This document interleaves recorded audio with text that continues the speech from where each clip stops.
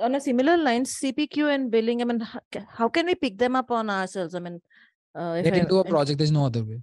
We actually train people in here, in-house, working for Cyntexa on CPQ, Marketing Cloud, Commerce Cloud, Health Cloud, Velocity, all of the trainings, but only to the people in here. Sorry for that. But even after training all of these people, we have realized one thing: until unless they work on a project of CPQ or Marketing Cloud or whatever, they don't get an experience of it. And it's easy, by the way. If you have already worked onto any CPQ tool earlier, it is going to be very easy for you to pick up Salesforce CPQ or Aptus CPQ or whatever. But CPQ. In the sandbox or whatever developer environment that we have, is there a possibility for us to download CPQ that for CPQ? Yeah, you can do that. It's just a managed package that is out there. You just have to install it and it'll work out. Okay. No, because yesterday when we were doing the whole sales process and the opportunities and products, I mean, I started to relive my orders and products and from Siebel. So I was just exploring on that front. So that's why. CPQ is a good one. I mean, if you know it from the business point of view, and if you have you should write that down. I have, and again, all of the previous business related information that you have, just write that down in your resume. It is going to help. Hello sir. Hi. यार आपका नाम क्या है बताओ मुझे. Rahul Mehta. Rahul. Hi Rahul. Tell me. Sir, my question is, if someone working as Java developer who knows Java very well, why he should switch to Salesforce development? Yeah, very good question. Let me tell you one thing, right? मान के चलो आप मुंबई में हो और आप मुंबई के अंदर यू आर, चलो ठीक है कुछ और एग्जांपल देता हूँ. Let's come straight to the point. If you become a Java developer today, let's figure out the number of open opportunities that are out there in the market for Java developers. It is at least 1/20th of what it is in Salesforce. Why?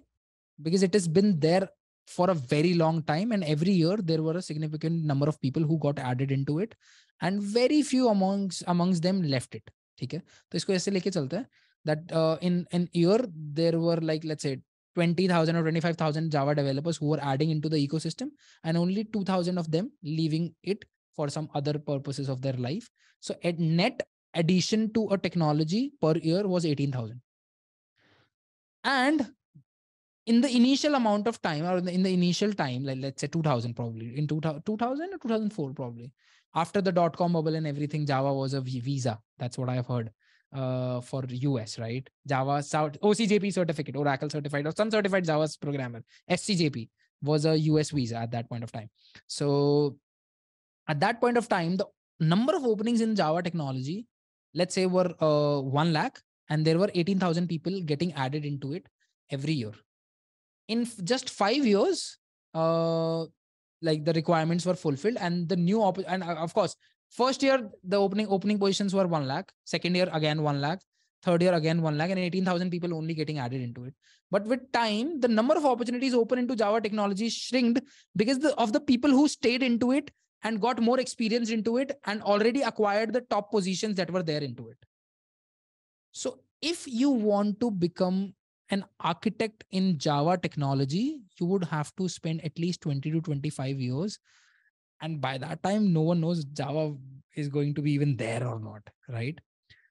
But, and the reason why, because the people who are at least 15 to 20 years or 25 years experience into IT industry, which definitely there are a lot of them out there, have already acquired the main positions in all of the organizations, and there are no more opportunities, new opportunities or new project developments that are happening in Java technology. So if you're going to still make your career in today's time in Java, first, it will be a little difficult to get job in Java because number of openings are less, but let's say that you are a good Java developer and you get a job very easily. Like earlier it was, let's say 1 lakh opportunities were out there in the world. Right now it's 10,000, but you are still so good that you are able to crack that opportunity, and you are amongst those 10,000 people. You crack that opportunity. Now, if you want to grow in Java, the technical lead that you have already has 4 years of experience or 5 years of experience into it and is still just a technical lead. If you want to go above, like engineering manager profile, delivery manager, like complete all of the hierarchy. In Java, these profiles are already, like the people who are already there, who are already experienced, have already filled that up. And until unless they leave, they'll not upscale your pay and they'll not let you take their position. But let's talk about Salesforce. Right now, यार एक बहुत ही simple सी बात है यार, चढ़ते हुए सूरज को पकड़ लेते हो ना तो फायदा रहता है, और डूबते हुए सूरज को पकड़ते हो तो डूबते हो. अब तुम्हें ही सोचना है. इतनी सिंपल सी बात है, पता नहीं क्यों ज्ञान मतलब बता रहा हूँ यहाँ पे.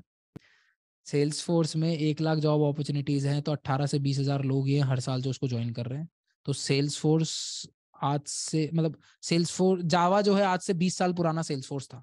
जो जावा में 2000 में घुस गया वो आज भी उसका कैश आउट कर रहा है, और अब आगे कर पाएगा नहीं कर पाएगा इसकी गारंटी नहीं है. पर अभी जो पिछले कितने साल, 4 साल से जो लोग बाग सेल्स फोर्स में घुस रहे हैं वो बहुत अच्छे से कैश आउट कर रहे हैं, क्योंकि वो अर्ली हैं. और वही वाली बात है ना, early bird gets the worm, right? So if you're going to be early into it and if you're going to become expert into it, मतलब बहुत जल्दी से, तो आप ऊपर वाली पोजीशन में बहुत इजीली जा सकते हो. अभी जैसे if I'll talk about it, there are a lot of opportunities in Australia, in Germany,